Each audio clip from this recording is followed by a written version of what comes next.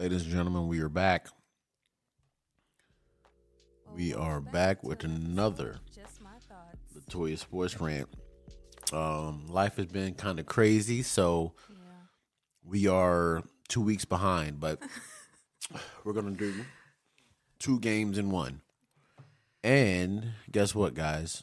2 victories. 2 victories. One against the Bucks, the Buccaneers, the so-called GOAT, and one against, as my wife would call him, the arrogant, non-humble Cam Newton.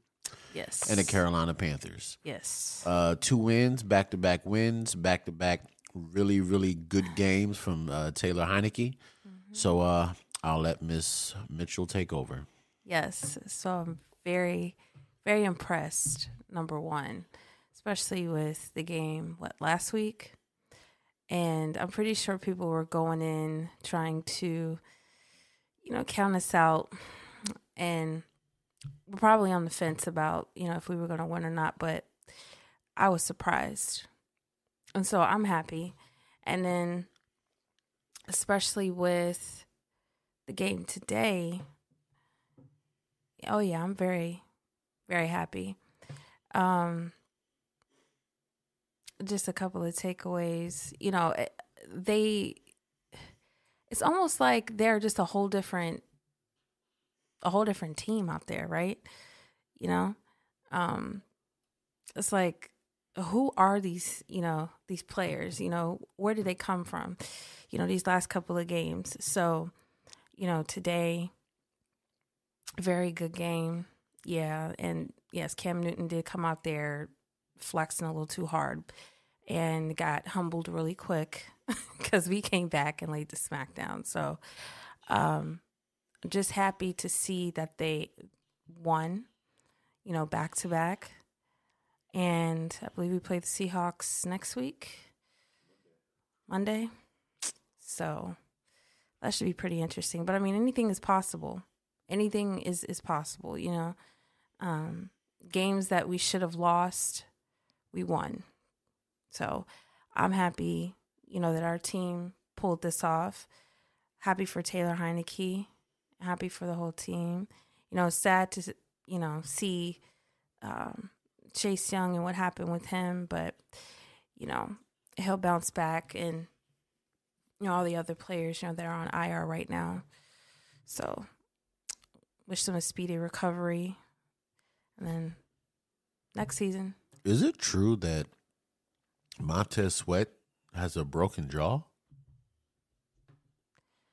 I'm not sure, honey. Did you hear that on any sports news? I think that's what I heard. Yeah. Well, I know he's injured, but I don't quite exactly know what's wrong. Not a broken jaw. That's, of course, that's something serious. But like I said, speedy recovery, and I hope that they, come back twice as strong next season, So, but like I said, anything is possible. We have,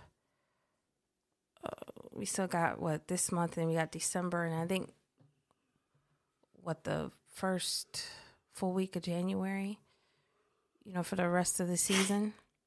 So we shall see,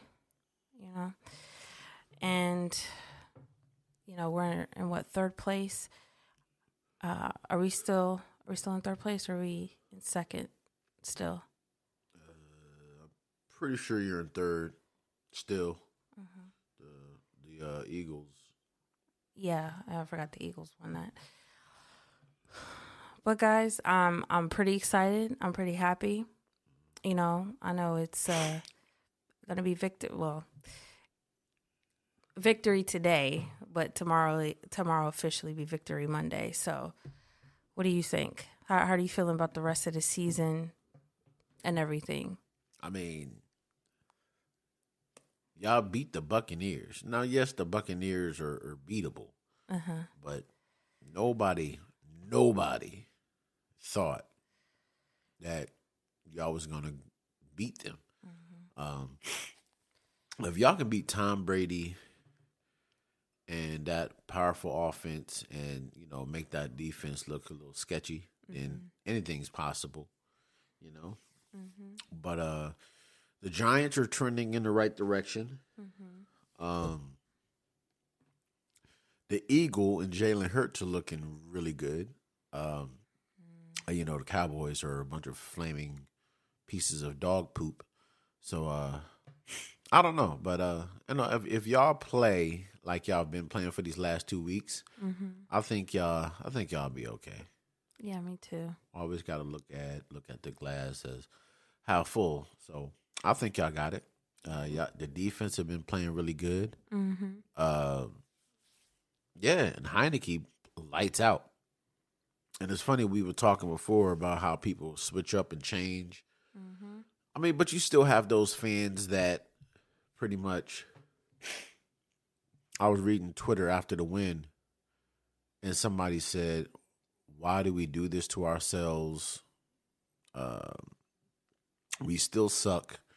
We should just tank the rest of the season so we can get a good pick in the draft." Those type of fans I just don't like. Like, there's no way that you can call yourself a legit fan and want your team to lose, no matter what sport it is. Like, these last 2 games, and it really makes me think: are these really Redskin fans? Like, or are it just people just sitting there and trolling in their basement? Because how could you not be happy? Exactly. Your football team went in there and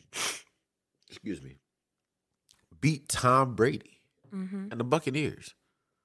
Nobody, not even the biggest fan, thought that was possible. Exactly. Granted, y'all almost did beat them last year, but I feel like y'all got it. Just shouldn't get too cocky, which I don't think they are. No. What you got? The Seahawks, and who after that? I haven't looked at the rest. I've been terrible this year. I haven't really looked at the schedule like that, but all I know is that we play the Seahawks on Monday. And that whole thing, we never do good on Monday night or Thursday night. So you really got to stop with all you do that crap all the time. We're not good at this. We're not good at that. No. I'm saying people will say that, but well, yeah, you're one of the people that say that. No. No, I'm not. You're not. No. Oh, okay. No. I've always never understood why people said that, as if it's like some type of curse or something. Like, oh, we don't do good on I don't know. Oh, I'm sorry. I guess that must have been some other beautiful light-skinned woman that says we don't do good on Mondays. We don't do good on the 4th downs. We don't do good on this. Well, sorry. My bad. Well, yeah. On 2-point, like the regular stuff, babe. 2-point conversions and things like that. The obvious stuff that I've seen that we don't really do good in. But like I said, if they can go out and beat Tom Brady or go out and beat Cam Newton and the Panthers, then Monday night football, Thursday night football, it really doesn't even matter. Now, with my work schedule now, everything's a little bit different, but I can only imagine on when they do football Fridays and they have fans calling in, giving their predictions of the game. I can only imagine people saying that McCaffrey is going to run all over the team and they were going to lose. I'm pretty sure. I would have to say 98.99% sure that that's what happened, because I remember when y'all played the Steelers last year, and before that game, I think y'all had won some game. I forgot who it was, and they won. Everybody was calling and celebrating, and then one guy called and said, "You know what? This team is so mediocre that we get happy when we, beat teams that are not that good." He said, "You know what? Say I'll listen to you if you beat the Steelers." Beat the Steelers, and I think the guy called in and said, "Well, they are a depleted team. This really didn't count." And I'm just like,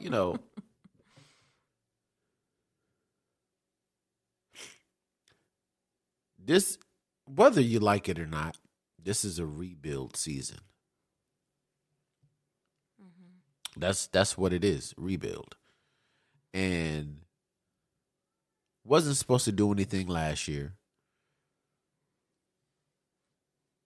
It's like, okay, it's okay not to expect much, but not to expect your team to go out there and fight.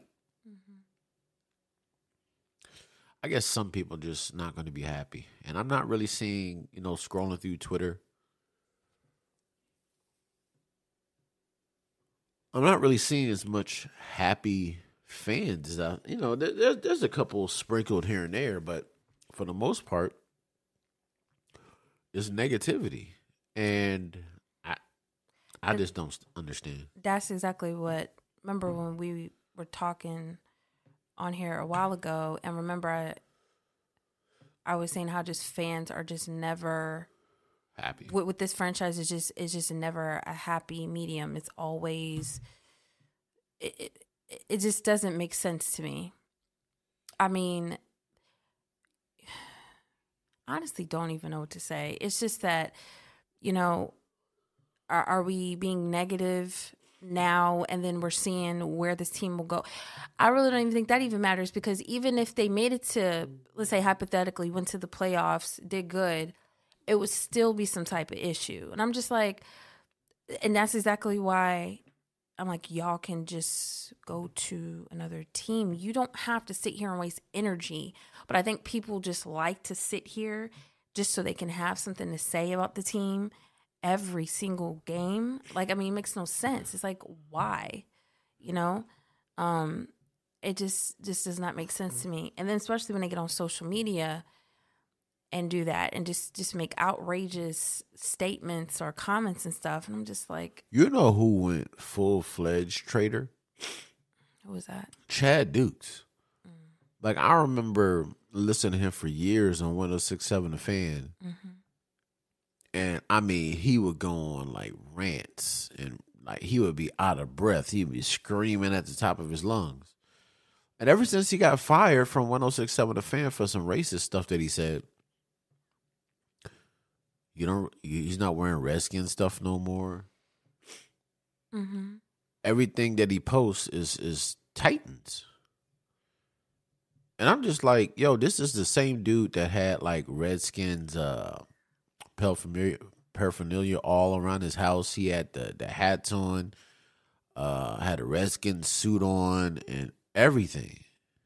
And now everything is Tennessee Titans. And I'm just like, dang. So you get fired from the station because of something that you said, and he just goes against the whole city. Sounds like a typical fan to me. That is crazy. That's exactly what it sounds like. And yes, of course it is. It's okay to just kind of be like, whoever we're playing, I don't, to be like, I don't know. No, but just to completely just be, make outrageous comments. And then after we win a game, still continue to be negative. Like, those are the people I'm talking about. I'm like, y'all are like toxic to the franchise. I mean, they can sit and say, well, you have, the owner, you have the coach, but have you noticed the players or whatever? Have you noticed y'all won these last two games, and especially against Tom Brady? You haven't heard anything about emails. You haven't heard anything about the sexual assault allegations with Dan Snyder and the cheerleaders. That's what I'm saying. It's like a lot of people was like, oh, I'm never going to support this team if they change their names, And everybody was hating the Washington football team. But winning cancels a lot of drama. If y'all go out 2 games in a row, if y'all go out and beat the Seahawks, which I think you will beat the Seahawks, I would say about 28-24. Like, it erases a lot of the stuff. When they was losing, they was talking about how dysfunctional the team is, and Chase Young is this and Chase Young is that, and the defense is not playing up to par. This is a horrible team. Now, granted, some people on the radio are still saying that, but for the most part, y'all are getting love. And that's what I'm saying. When people say they wasn't going to support because of the name, or they wasn't going to support because of this, and Dan Snyder needs to sell the team, winning deletes a lot of that from people's minds. You know? So I feel like anything's possible. But I know when I was driving home today and I was listening to it on 980, like my stomach was in knots, man, because when they didn't get the touchdown, and they was only up by 6, I believe, right? Yeah. And Cam got the ball back. I was like, defense, come on. Then it was the penalty. Then it was all. I was like, oh my God. And at one time, I had actually turned off the radio, and it turned it back on. And I heard D'Angelo Hall, Julie Donaldson, all happy. He's like, we did it. I was like, whew, man, because I was nervous. I will say, you know, again, the politics with these referees, absolutely just laughable. And I mean, so sarcastic when I say that, because I watched the game, and it was that one where they called a flag on Deron Payne. And I'm just like, you've got to be kidding me. Really? But they called a flag on him. But there's one play with Taylor Heineke, they took this man all the way back. I mean, they bent him all the way back. And I'm like, geez, they're going to break his freaking spine. And he's trying to hold on to the ball while the other dude is trying to punch it out. I'm just like, so we're just bending people every which way, you know, throwing them around and doing, I mean, I thought that they were literally trying to hurt him. You know, it just doesn't football, make any sense. babe. It's football. I get it. You like your quarterback and your players to be protected, but football is a very, very brutal sport, and I do believe that they did miss some flags and stuff like that. But guess what? It don't really matter because y'all won. Yeah. All right, well, ladies and gentlemen, once again, it is a victory week, and you got any predictions for the game? What you think for the next game? I think I'm with you. What did you say, 28-24? Yeah, I think I'm right there. Yeah, so we'll see. Because I love Russell Wilson. That's a good team. Pete Carroll kind of gets on my nerve to where he be trumping on that gum on the sidelines. But they haven't really been playing up to par. And like I said, y'all play the way y'all been playing. Y'all can beat them because they're FedEx Field. They're playing here. So how about are they playing? Because it says Washington versus Seattle. I could have sworn they said that it's going to play here, but maybe I'm wrong. But I thought that's what they said on the radio. Yeah. But you got your phone right there. Check it real quick. I would say it doesn't really matter as long as we go out there and, you know, tear it up. So, let's see here. Well, ladies and gentlemen, while my wife is looking to see where the team is playing, I hope everybody had a great weekend. And I wish everybody's having a great week when you hear this. I think that where they're playing it. They're playing FedEx because the way that I could have sworn that's what I said. No, but on TV it said Washington versus Seahawks. Oh my God! Everybody tells me I'm wrong when I'm right. All right, well, ladies and gentlemen, once again we are out.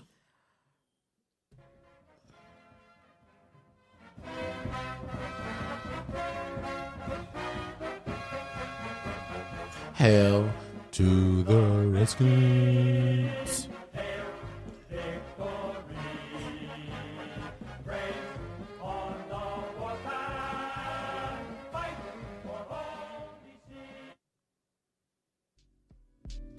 Thank you for tuning in. Hit that like button, comment, and subscribe. And until then, be safe.